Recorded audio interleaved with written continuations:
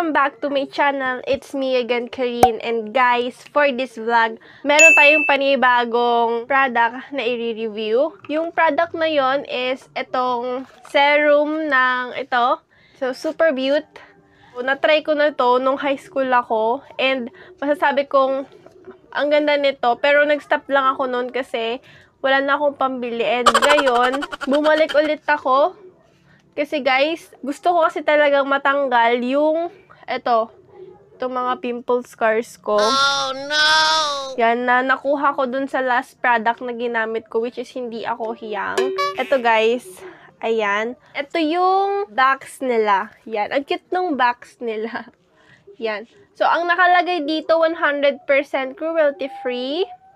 So, yan, beautiful skin, vitamin B3, serum plus tea tree extract and vitamin E. So, yung mga ingredients niya, ito, water, carbomer, phenoxyethanol, chitonolamine, sana all mine, glycerin, tea tree extract, vitamin E, niacinamide, and fragrance.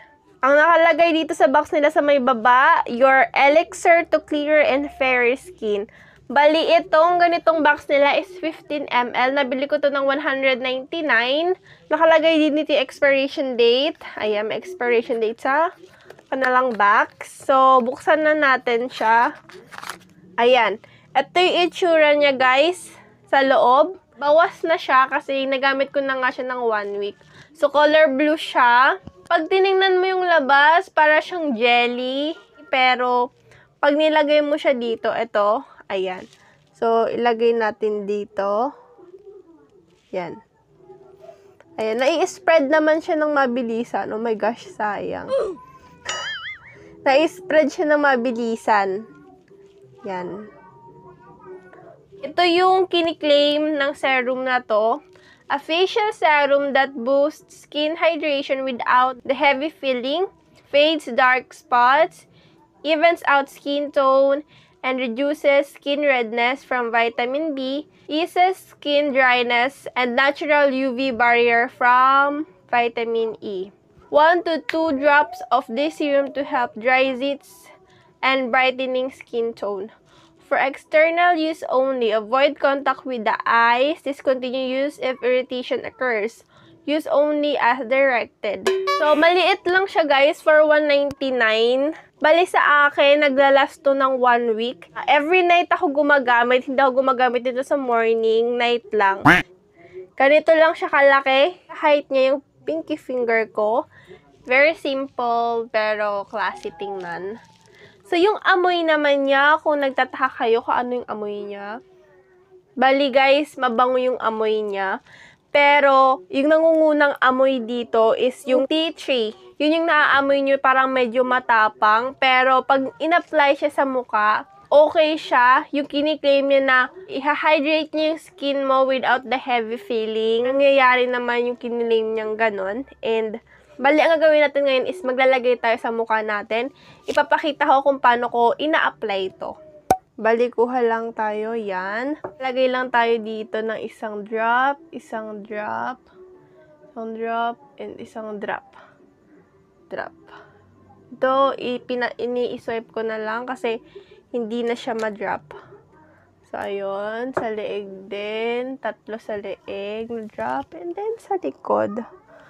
Ayan. So, pati rin kasi yung eye area ko, lalagyan ko.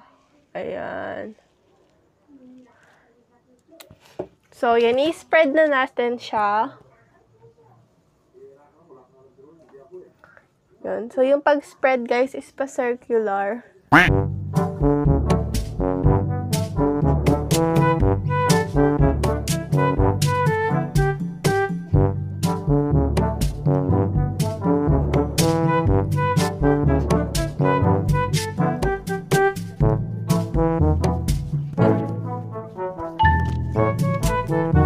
Patuyuin lang natin siya para ma-absorb na siya ng skin ko.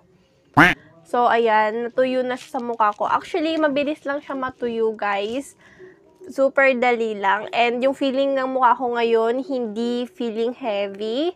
And super mild lang niya. Itong pimple scar na to, Actually, pagaling pa lang siya. And ang bilis nitong matuyo, ang bilis niyang mawala. Nakita ko talaga na natuyo yung pimple ko dito, yung may nanang pimple. And every time kasi na masakit pa yung pimples ko, parang pinaparating sa akin nun na hindi pa tapos yung paglaki niya, parang may ilalaki pa siya, ganun.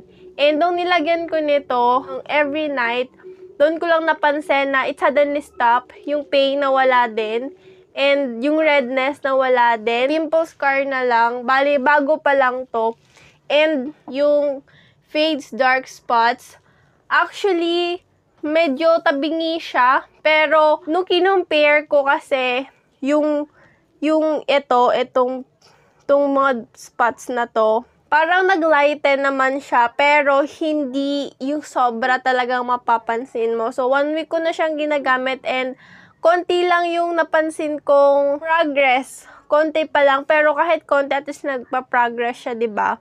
And pag hinawakan mo yung skin mo after nito, yung kamay mo parang may lagkit feeling, pero kapag hindi mo siya hinahawakan, okay sa muka, sobrang gaan. And one thing pa na gusto ko dito is parang ang lambot-lambot ng mukha ko after putting it. Tsaka every morning kapag gumigising ako, pag hinahawakan ko yung mukha ko, 'di ba malambot siya kapag nilagay mo sa mukha, parang mas malambot pa pag morning kasi nga na-absorb niya na ng bongga yung serum. And na-experience ko din dito yung dati kasi ang gaspang talaga ng cheeks ko dahil nga sa mga pimples yan. Ayan, di ba may mga pimples ako dyan dati. And yung mga whiteheads na hindi pa lumalabas. Ngayon, hindi na siya ganon. Hindi na ganon yung pakiramdam ko. Pati nakakawala din siya ng butlig, guys. So, yun. Super love ko siya. Sobrang ganda niya. So, hindi naman ako nag-breakout dito. Dalawa kasi yung sizes nila nito. Yung 100 gram ata yun. Ito lang yung pinakamaliit. And as I use this, for me, okay siya. Maganda siya, guys. If i-rate ko siya ng 1 to 10, so bali, ang score ko sa kanya, 9. So, if you're gonna ask me, kung magka-purchase pa ba ako? Yes, magka-purchase pa ako nito, guys. You might want to try this. Ganda to. So, that's all for today, guys. Thank you for watching. If you have a question, kindly comment it down. Nababasa ko naman yan. Don't forget to hit like and subscribe!